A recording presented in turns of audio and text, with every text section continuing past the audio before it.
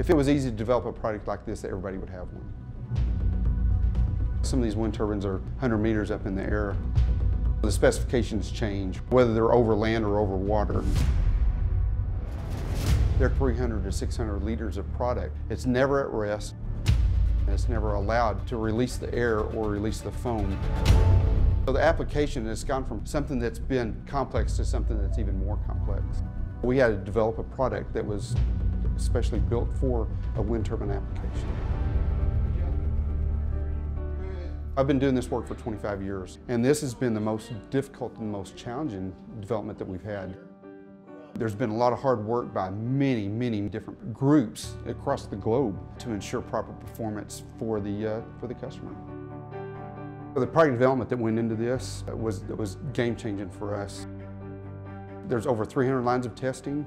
Many of the tests are specialized tests. One of the biggest characteristics is the low temperature property. We wanted to make sure that the equipment was able to function at low temperature. This is a cold startup test rig, a so-called no-load test rig for gearboxes. We have been testing at low temperatures ranging from 0 degrees to minus 40 degrees. We have used it to measure the time to grid with this new oil which is being developed by Shell. We look towards extreme climates because when there's a grid failure, all the components cool off, and then when they heat up again, that's when the possible failures might happen. We drive a 315 kilowatt motor which drives the high-speed shaft of the wind turbine gearbox. That way we have a no-load setup on which we can go until full speed and full torque in cold climates. The images that we have taken during the project looked impressive. There was definitely a difference between the standard oil that we use and the Shell Omala S5.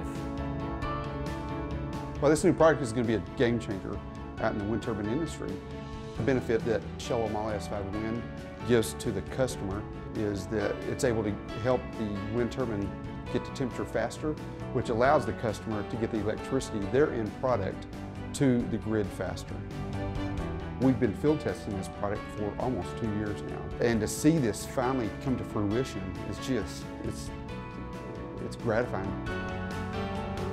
We truly feel like we have built and developed the best wind turbine gearbox lubricant out there. We've done it. We've really done this.